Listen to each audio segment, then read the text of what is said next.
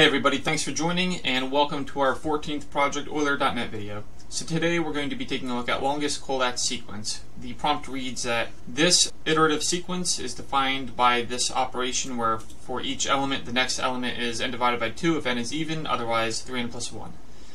Then they give us an example of a sequence starting with 13, which eventually reduces down to 1 given these rules up here.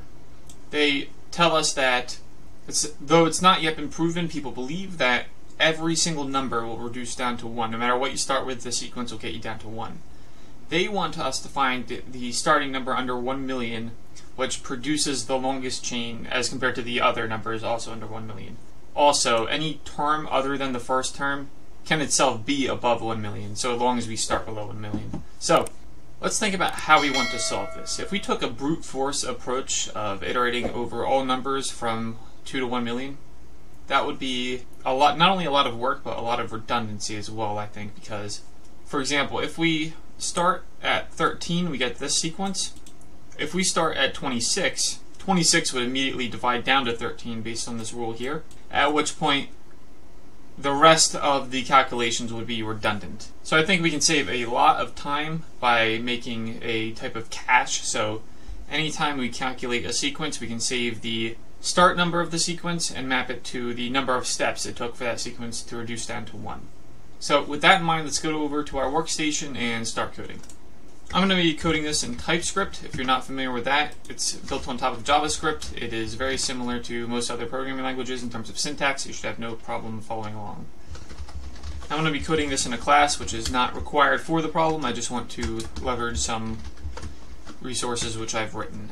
Okay, so I'm going to make a doSolve method, which we can set the limit when we call it. So I want to test it with 13 before we go up to 1 million, just to make sure that everything looks good. And it will return the number which has the most number of steps in its Collatz sequence. So now let's think about in terms of actually calculating the sequence for a single number.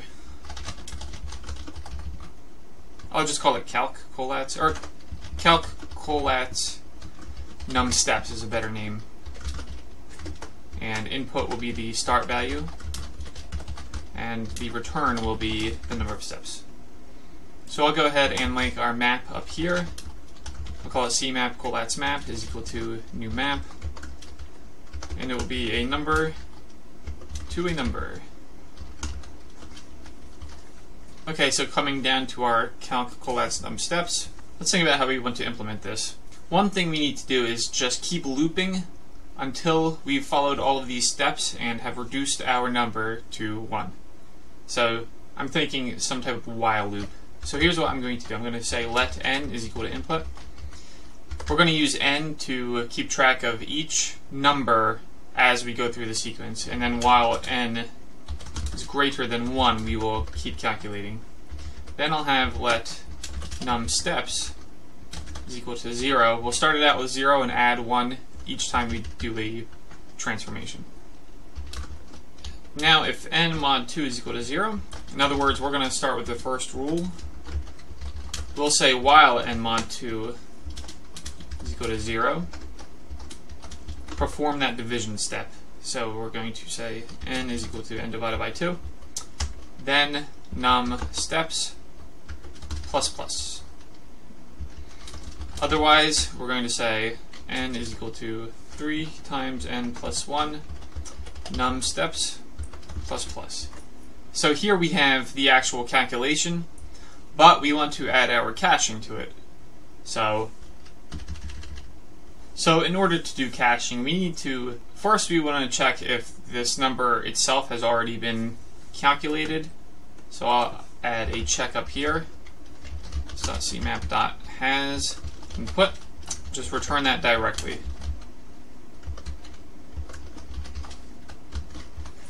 Otherwise, we want to proceed. After the while loop, we'll want to save some values. We not only want to save the value for the input, we want to save the value for every number that appears in our sequence.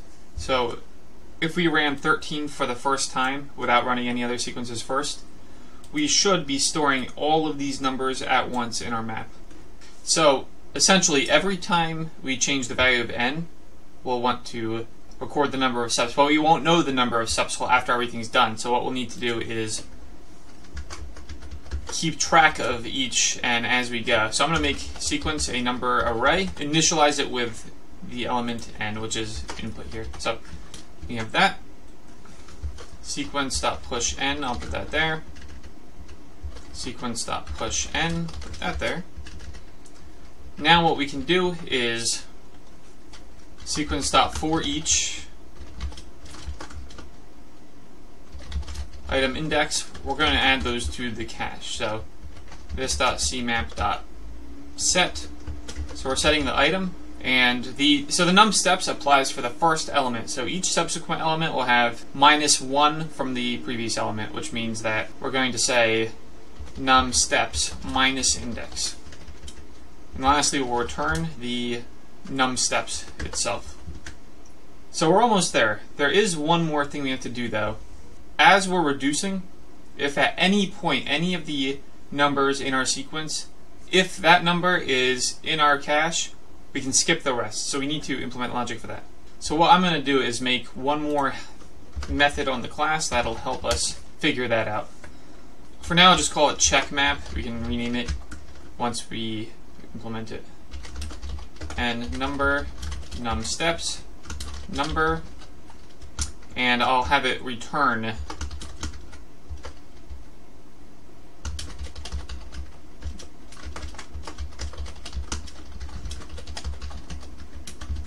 so we're going to return the same type of as what we put in, so that way we can just make the replacements. And if there's nothing in the map, we can just return the same thing. So if this.cmap.has n, we'll set number of steps plus equal to this.cmap.get n, and we'll set n is equal to 1.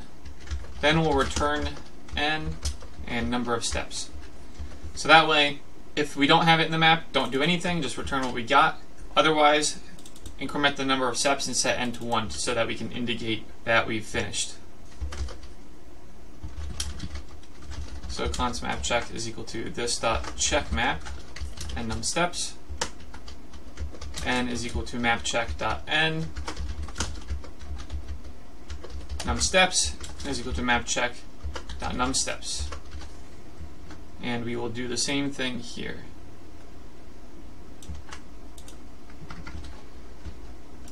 I'll format it just so it looks nice. Okay. Now we should be good with the way we have this implementation here. So what I'm going to do, let me just comment this out for a second. I'm going to directly test the count collapse num steps before we test the full implementation. So return this.count collapse num steps 13. Let's run that. So we got 9. So let's make sure that's right. So 1340, that's 1, 2, 3, 4, 5, 6, 7, 8, 9. That is correct. So let's get rid of that. Now let's actually implement our do solve. So what do we want to do here?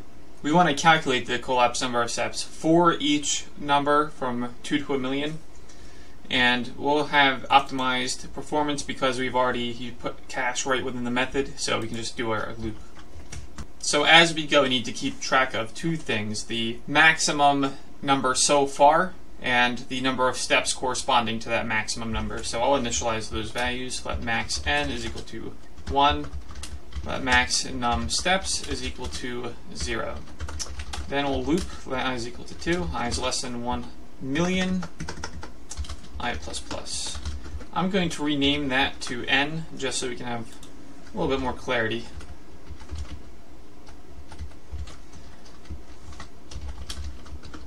And steps will be the calculation of the number of steps for this n. We'll check if n steps is greater than max num steps. Max n is equal to n. Max num steps is equal to n steps. Lastly, we'll return that value. Max n, that is. Coming into here, we will return this.doSolve 100 million, or 1,000,000.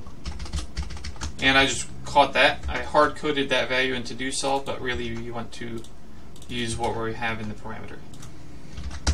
Let's run this now and see what we get. Okay, we got this value here in a little over 1 second. I'm going to copy that and let's see if we got the right answer.